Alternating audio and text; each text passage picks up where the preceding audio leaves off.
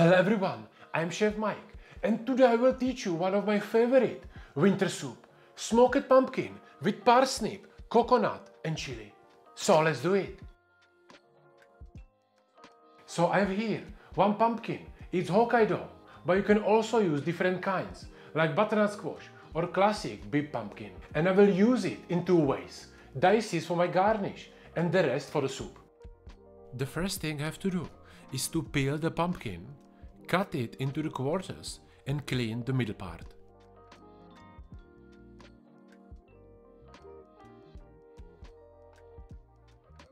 Then I cut bigger chunks and spread them on baking paper.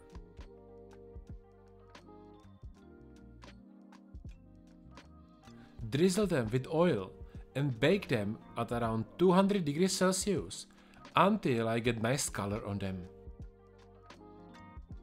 The rest of the pumpkin I use for the garnish, so I cut nice small dices. There are more ways how you can do it, you just need a little bit skills with a knife.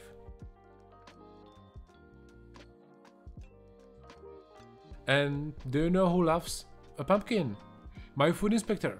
So let's check out if the quality is good and let's cook them. For this size, it will be probably a few minutes, so I put them in the boiling water and chop one shallot in the meantime.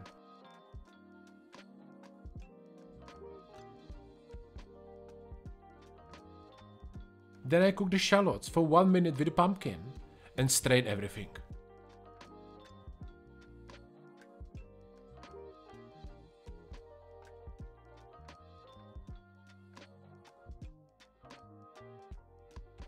I want to put some chili for the taste and the color, so I chop small brunoise and mix it in.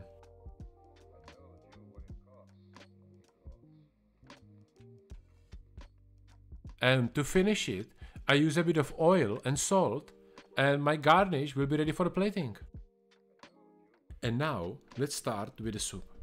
I chop few more shallots and garlic and I sear them in the pot. For this dish, there is no exact recipe from me like always. For example, the amounts of the shallots or garlic you can adjust for you. Do you like garlic? Put more. If you don't like it, don't use it. Focus always with me on steps and techniques and use the amounts to your taste. Because only through this you will learn actually to cook and not just copy random recipes. If you want a bunch of recipes, I recommend you to buy a book and don't waste time on my channel. So when I got a bit of color on the shallots, I put my baked pumpkin, season it with garlic powder and salt, cover it with chicken stock, and I will cook it for around 20 minutes until everything is soft. In the end, I also put fresh thyme, but because I didn't want to put any green color, I roll it in the cloth so I can take it out later on easily.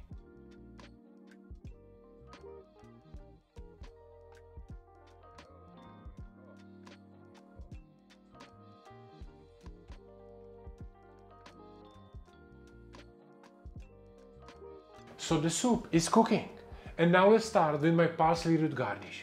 I will use it again in two ways. I will make easy white puree with coconut and then chips for decoration. First, I peel few parsley roots.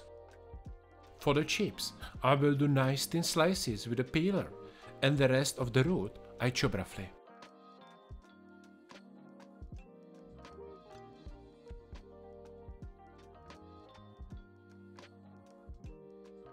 I cook it in boiling water until soft, and the slices I will deep fry in the oil until they get crispy.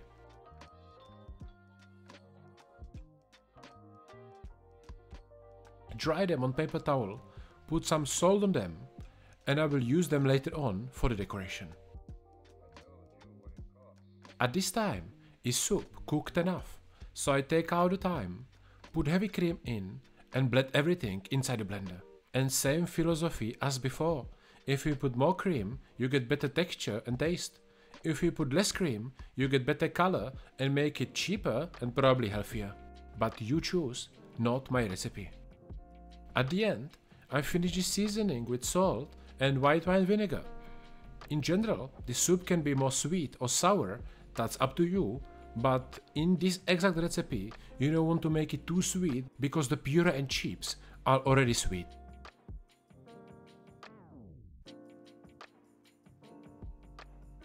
And the soup is done. Now let's finish the puree. I transfer my soft parsley root into the blender, add lemon juice, coconut cream, salt, and mix everything properly.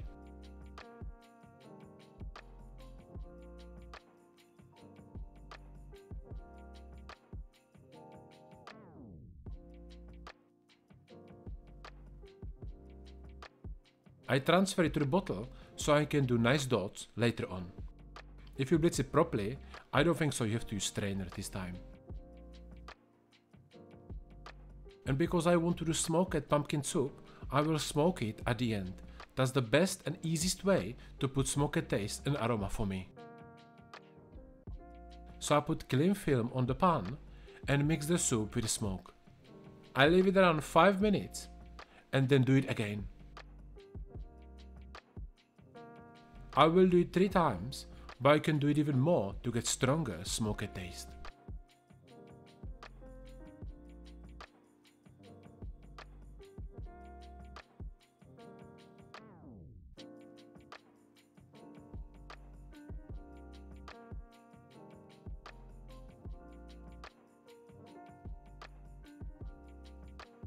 And I have everything ready, so let's do the plating.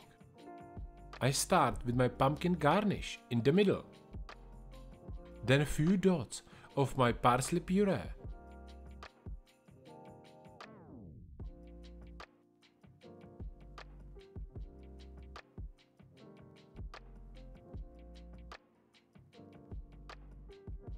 And after that, I need to put the soup because later on would be difficult.